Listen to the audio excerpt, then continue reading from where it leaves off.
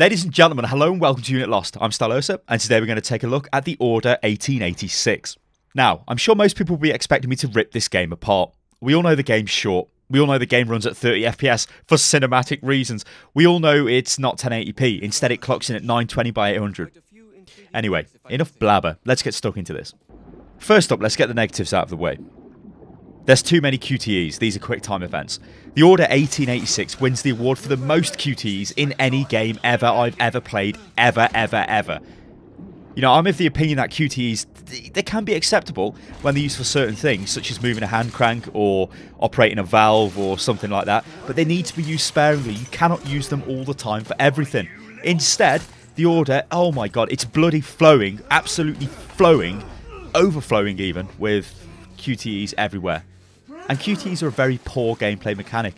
They're overused, guys. They're really overused here, and it makes the gameplay feel awfully cheap. You know, if you want to go into combat with something, or you want to have a big kind of... well, I mean, all I'm going to say is this. QTE boss battles are a terrible end to a game. I'm looking at you, Space Marine. I'm also looking at you, the Order 1886. You pick up audio recordings throughout the levels. Now, you're forced to listen to these while you're in the pause menu. That's crap, and it's absolutely lazy as well. Why can't you listen to these as you're carrying on with the game? It would make sense, you know, as you're walking around navigating the area, you can listen to this voice recording or whatever the hell kind of recording it is that you've picked up. But no, you're forced to come out of the game and stare at the menu screen while you listen to this thing. And actually, you can read it faster because you get the letter on the screen, well, like the transcript of whatever the hell you listen to, and you can read through that faster than you can actually listen to it. And it's annoying, and it's like, what is the point? Why can you not just listen to this as you are playing the game? That really annoyed me. Taking control away from the player is never a good thing either. The Order 1886 does this all the bloody time. And at times when you least expect it, you know, you'll just be walking along, everything's all nice and fine. Then suddenly, oh no, it takes control to walk you up a ladder. Now, you just need to press forward on the left analog stick. You would go up the ladder, but the game takes control and walks you up the ladder for no reason. It's like, why? It's weird. Also, you can only climb as well when it decides you can climb. And you can only run when it decides to let you run, which again is really annoying because there's points in the game where you're walking through an area and you just want to run through the area, but you're forced to walk through the area. And I think this is because the devs, they want you to see, oh, this beautiful world they've crafted. Look at this, look how fantastic this is, where the gamer's main priority at that point is to just get through that area and get to the next bit. You know, if it's some sort of corridor which is joining a couple of rooms together, you just want to run through the corridor as quick as possible, get to the objective, but you're forced to walk at a really slow rate, and it's kind of like, well, it's not kind of, it's very annoying. It's also got a very bland and boring and absolutely pointless lockpicking mechanic. In fact, I don't even know why this is in the game, because at no point are you forced to actually speed unlock a door. It's not like, oh my god, you must unlock this door before somebody gets you and kills you or anything like that. It's like, here is a door, unlock the door. You get through the door, and then it's like, what was the point of that door being locked? I may as well have just been able to open it.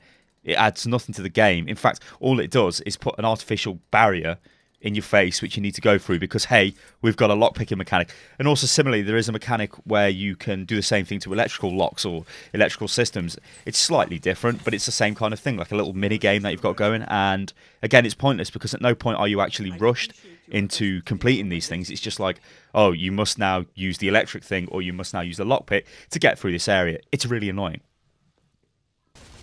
It's a cover-based third-person shooter with mechanics that you'd be happy with back in maybe 2006, 2005. It brings absolutely nothing new to the table.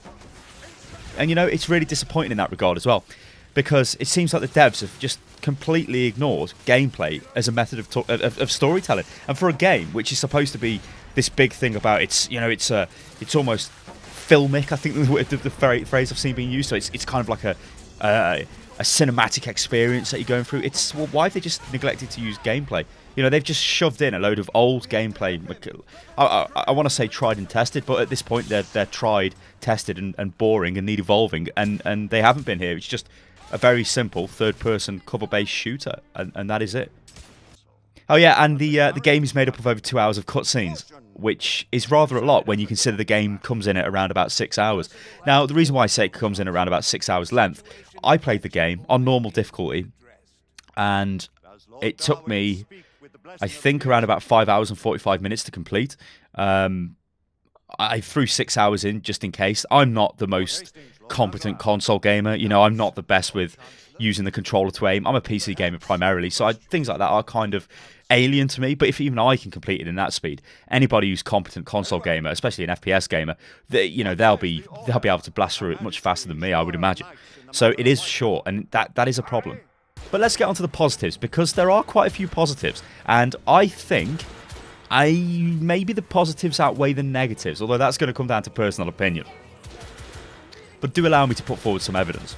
This is the best looking console game I've ever played, and I mean that. It is just the best, hands down, the best console game I've ever played visually. If this was running at 60 FPS and it was 1080p, and it looked like it did, I would be losing my mind. I would absolutely lose my shit over this. I'd be like, oh, holy hell, this is the best thing I've ever seen ever.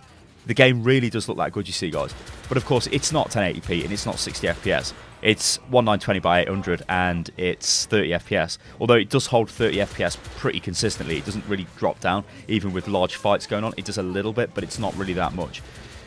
But even so, the visual design it's fantastic. The polish, there is so much polish in this game. It really is mind-blowing. At no point did I see clipping on Galahad. The weapons feel meaty as hell when fired. They've really got a boom to them. They look really good as well. Like, even the models of the weapons look good. Everything looks good. Like, basically everything looks good in the game. The explosions, the effects, all of it looks fantastic. The lip syncing, it's spot on. The character faces have got insane levels of detail. I mean, insane. It just looks fantastic. The world and environment design is, it's second to none. But that's in the visual sense. The way Galahad moves around cover to fire, again, fantastic, slick. I'm running out of superlatives to say. It really is. It's so well made. It's really, really well made. I found myself wanting to explore this fantastic reimagining of late 19th century steampunk London. But it's a bit of a shame then that the game's so short and it constantly keeps you in smaller areas. And it's not even for, like, it's not like, oh, you're in a smaller area because it would crush the performance. It's the areas are often back alleys and things like that in London.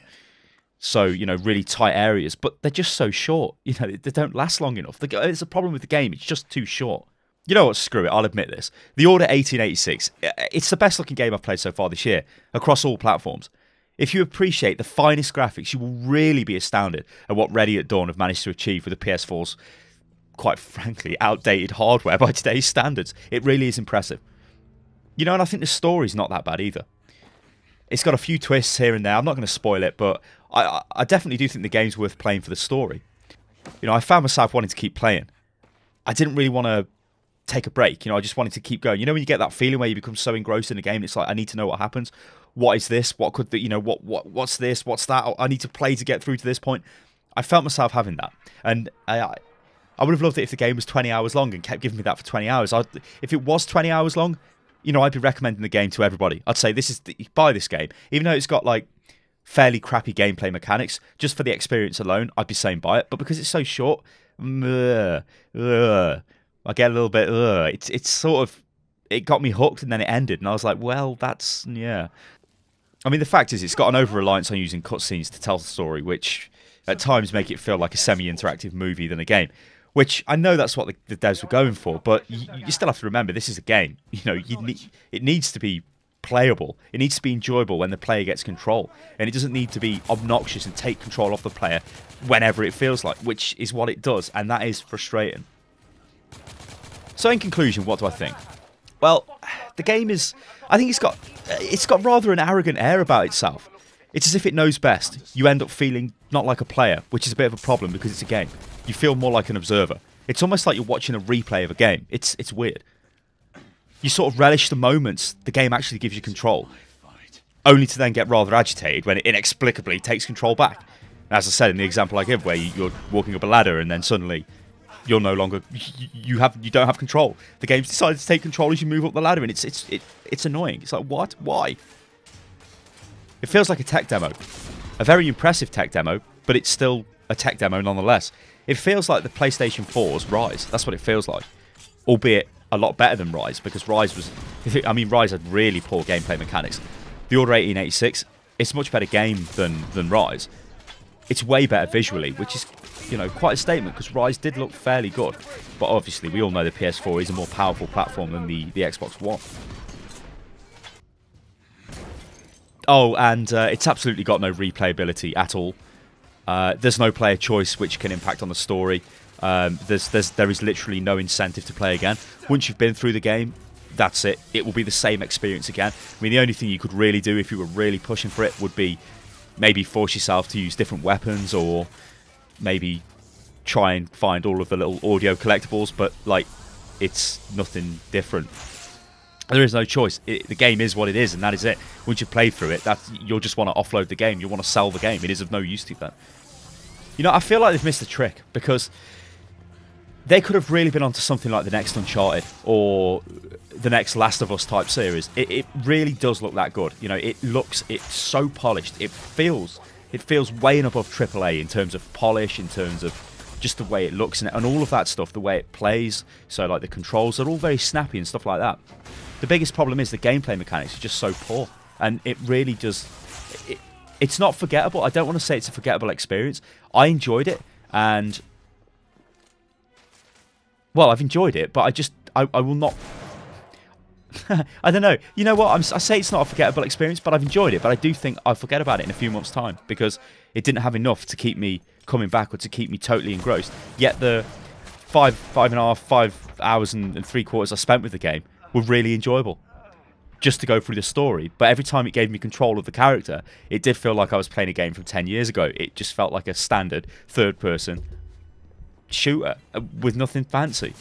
I just feel like if they'd spent as much time building a great gameplay experience as they've spent building the world, which is absolutely fantastic, they would have a series which would rival something like Uncharted or even The Last of Us on console.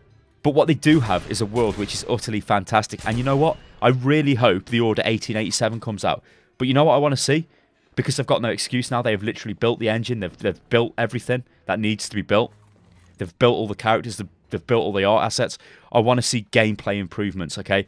I mean, my God, do they need to work on gameplay improvements? If they give me something, if they introduce a load of other systems, if they really bring the gameplay mechanics into this bloody decade, it would be such a great game.